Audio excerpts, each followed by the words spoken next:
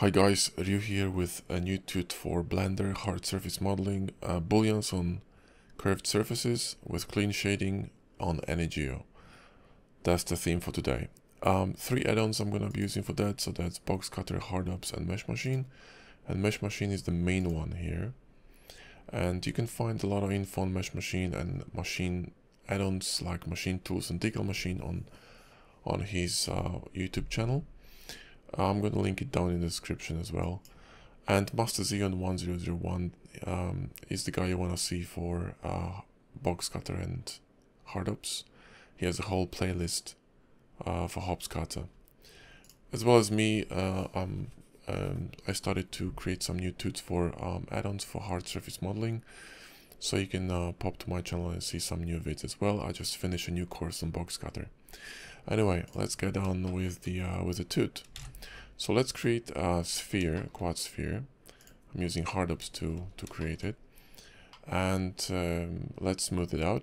Also, let's turn on the screencast keys so you can see what I'm doing. Okay, and let's go to Y menu, which is mesh machine menu, and click on stash. What it does, it stashes the information of the normals of all the faces.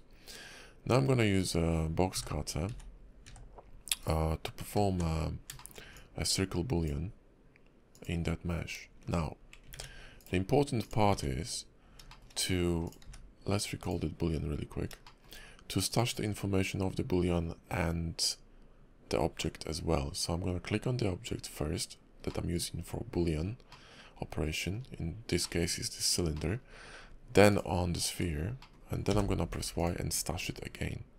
Right?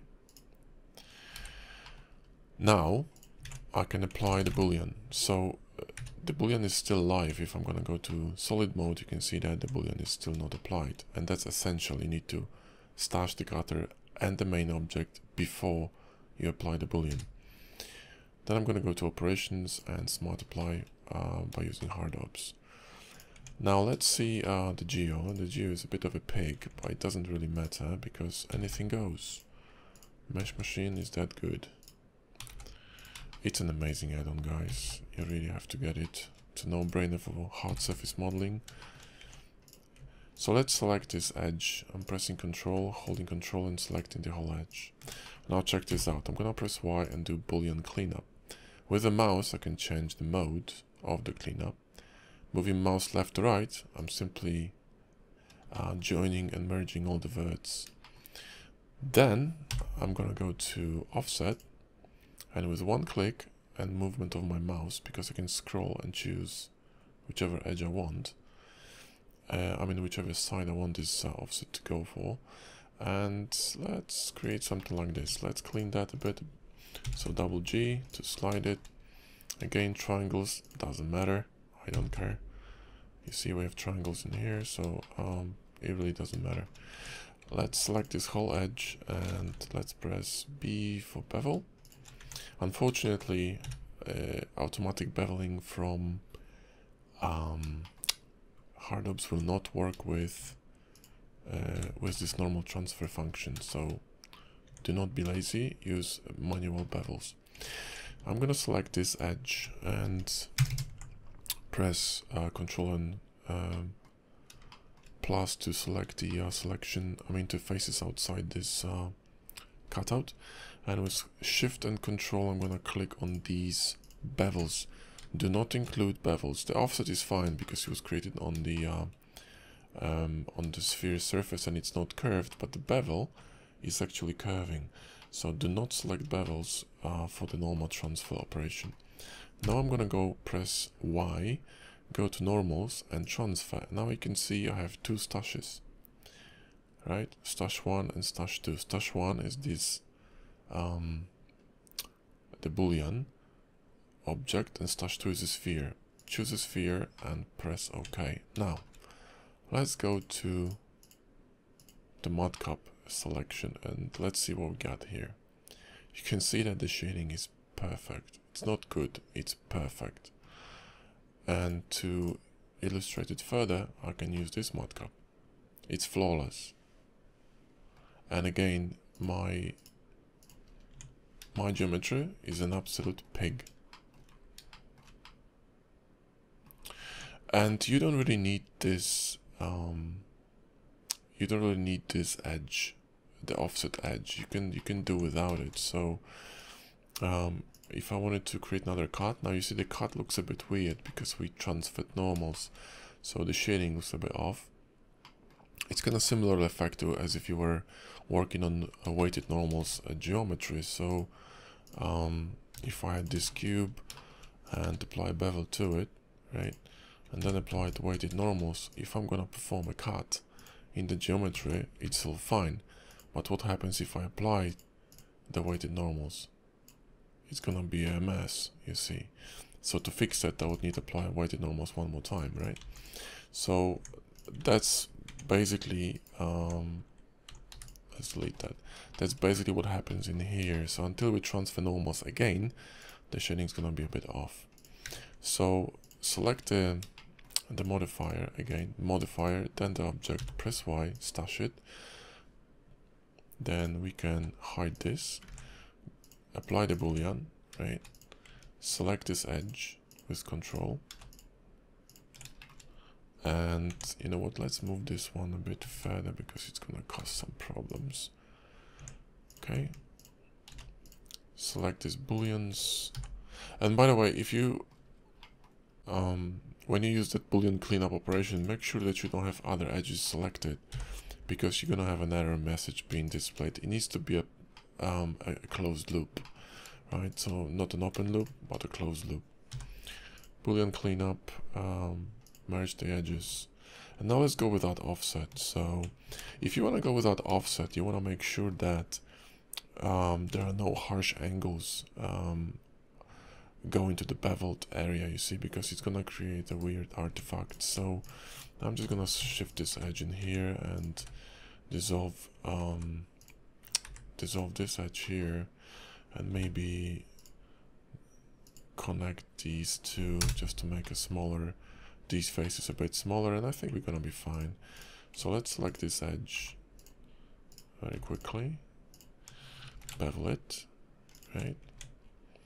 Now let's select the bevel. So now we're doing it without this offset ring.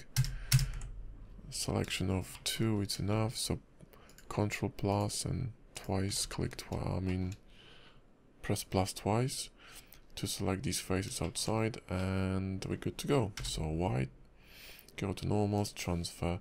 Now you have 3 stashes, because we have stashes from this boolean as well. So the Blender will remember all the stashes for this object, which is great because if you do any changes later onto the mesh, you can always recall your stashes, right? So press OK, and there you go. Again, perfect shading. We can just bevel this face in the bottom, so it's fixed.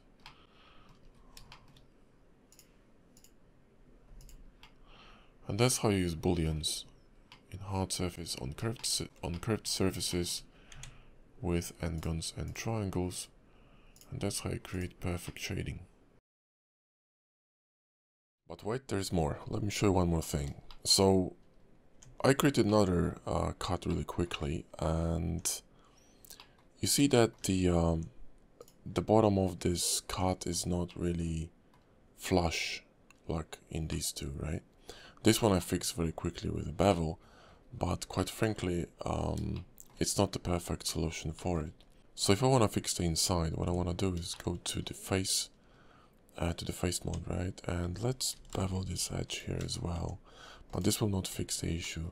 So I'm going to go to my wine menu and go to my normal transfers. Now I have to find this this cutter here, which is stash number 4, and you can see that this is the correct stash by the wireframe of this cutter here. And now what I can do is by holding Control, you could change the mapping of the normals between nearest and projected, but that works best, I think, on elevated geometry. So let's say if you boolean something not inwards but outwards. But in this case, what I want to do is, let's go again, let's select normals, transfer, and this guy. And then if I'm going to press F, I'm going to flip the face. And I'll tell you why. If we're gonna recall this cutter, right? Let's move it in here. We are looking at the face inside, which means, in fact, this face has a correct orientation, but this face inside doesn't. So if I deleted this face and change the view here to not wires by solid, but solid, right? And go to show you face orientation, you see the inner face is flipped, right? So this face technically is flipped. So the normals are flipped in a way, right? So they curve this way, right? And point that way, not this way. So that's how you can fix this issue. You simply press F to flip the faces. And now if I'm gonna go to this mockup, you see everything is fine, right? So that's how you can fix the interfaces of the booleans. Well, hope you enjoyed the vid, guys. Hope you find it useful, and happy cutting. Talk to you in the next one.